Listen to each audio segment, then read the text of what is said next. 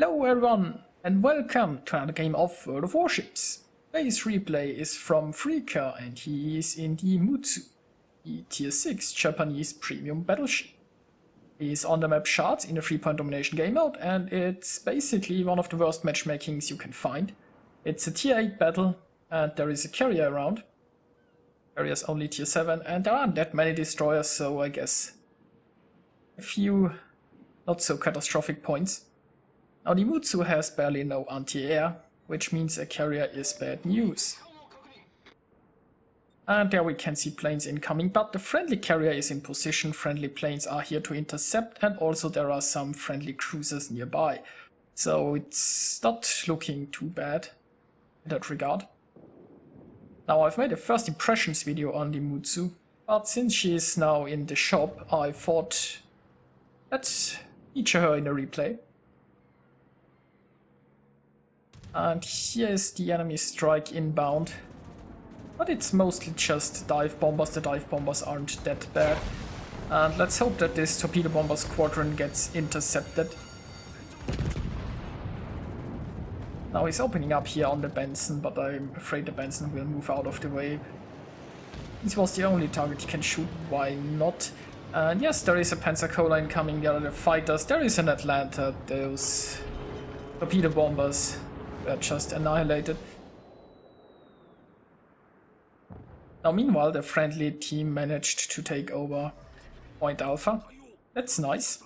Looks like the enemy is taking the center. The friendly team has a destroyer, they're delaying, but with no support the destroyer will probably be forced to retreat. And well, here at Point Charlie the enemy destroyer is capping. But there are quite a few friendly forces arriving. Unfortunately, the friendly destroyer is still a bit far away to interrupt that cap. But even if the enemies take it, if they can't hold it, it's not a big deal. Now the Mutsu is a bit fragile for a battleship. You do have a lot of hit points, but not so great armor. The best feature of this ship are truly the guns. You don't have that many of them, considering that like the Arizona or a New Mexico or a Fuso have just more. But you do have rather big guns, and that North Carolina will soon feel that, hopefully. And those are some decent hits. Our Freeker is continuing towards the cap, and there is some friendly smoke in front of him which he can use. We can also see some cruisers. The cruisers, you don't really want to go on the outside. Those corners are pretty much, well, a place where you never want to be. There is no real reason to ever be in a corner. If you want to fight for that point, you want to stay somewhere where you can help. You can use some of the islands as cover, but you want to stay in a position where you can support the point. Now it looks like that there are some more battleships coming this way. Friendly team might get pushed out of Point Alpha, and the center is still uncapped, but I think it... Oh, the enemy destroyer left the center for whatever reason. Freeker is here in his smoke. The friendly destroyer is going to spot pretty soon.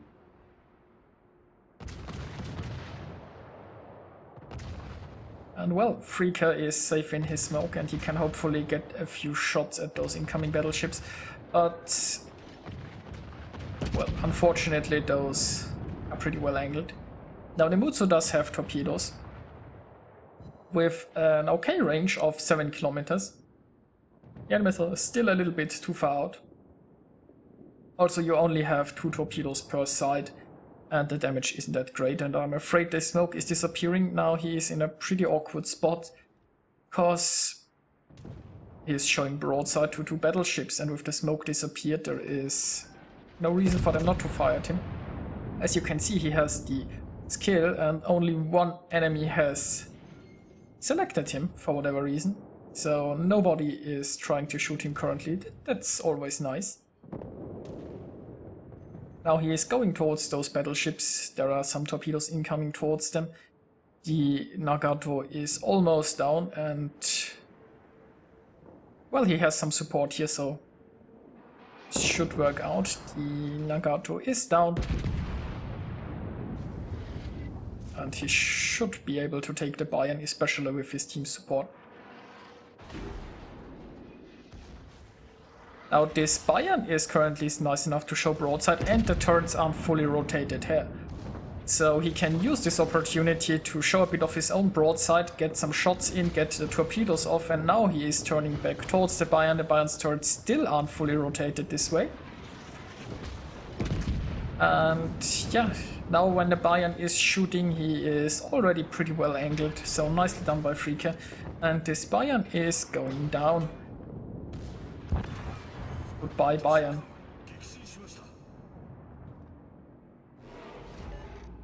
Now Freeker is here on the outskirts of the cap. I don't think he will be able to reach this point here.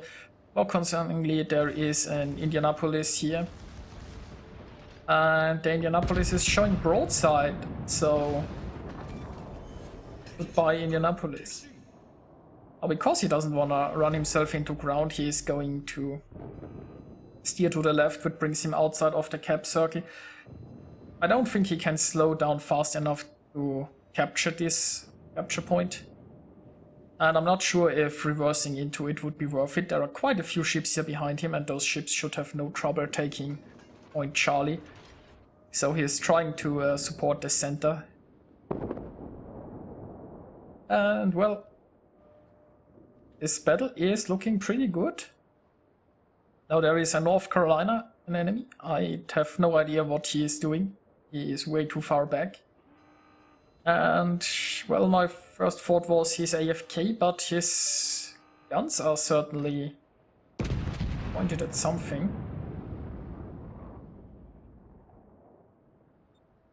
And we see the enemy carrier. Oh, well, we saw the enemy carrier for a second there. Now, maybe the North Carolina crashed. Yeah, no, he's firing his gun. So the North Carolina is here. He's just in a bit of an awkward position. He's way too far back in order to get optimal use out of his gun. And well, as a battleship, especially a top tier battleship, you never want to be so far in the back. Now meanwhile, Freeker scored some nice hits on the carrier. The carrier isn't that much of a threat.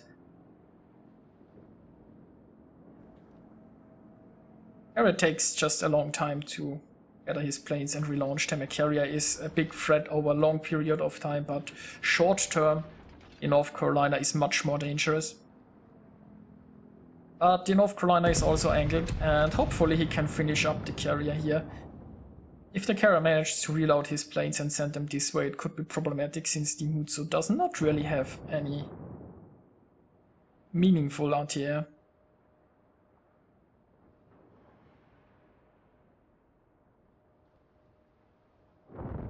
So unfortunately he didn't quite manage to fish off this Ranger.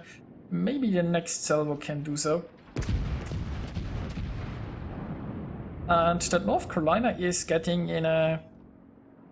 well, the North Carolina is starting to shoot him and is showing broadside now.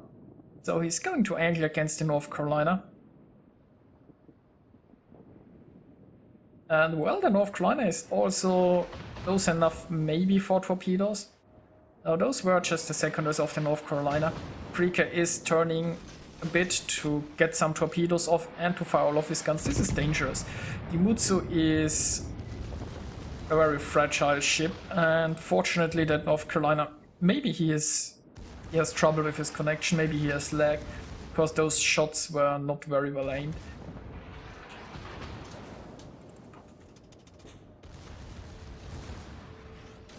And there are some more torpedoes. You can see the reload on the torpedoes is pretty fast, but there is only 2 of them, and the angle you can launch them in is rather limited.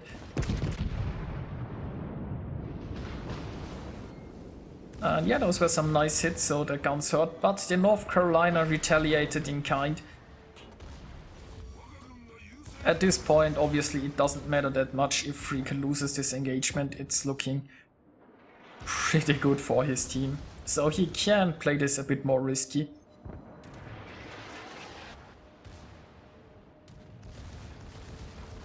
I think those torpedoes are looking good.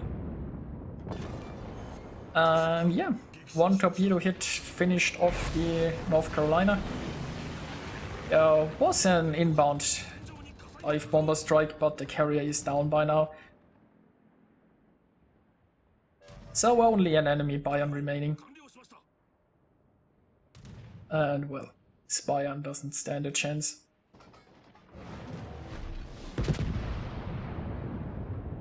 So yeah, this game was just to showcase a little bit of Mutsu action, especially now since she's been buffed since the preview version, as we already knew back then. And yeah, this is some of the worst matchmaking you can find, but still, the Mutsu here prevailed. So she's an interesting ship. So the Mutsu does have her weaknesses, but the guns are certainly nice and can still work very well at tier 8. So Freeker managed to get himself 2241 base experience, and that was nicely done as a low tier ship. Now he played this rather well. He supported the cap in the beginning, he went towards the enemies, he used the smoke from some friendlies, and well, he also profited from enemies who didn't play all that well. But still, I found it a nice match. Freeker managed to get Devastating Strike, High Caliber and Confederate, and he scored 185,000 points of damage. So I hope you enjoyed watching it. I hope you enjoyed seeing some Mutsu action now that she is in the shop. And I'll see you guys next time.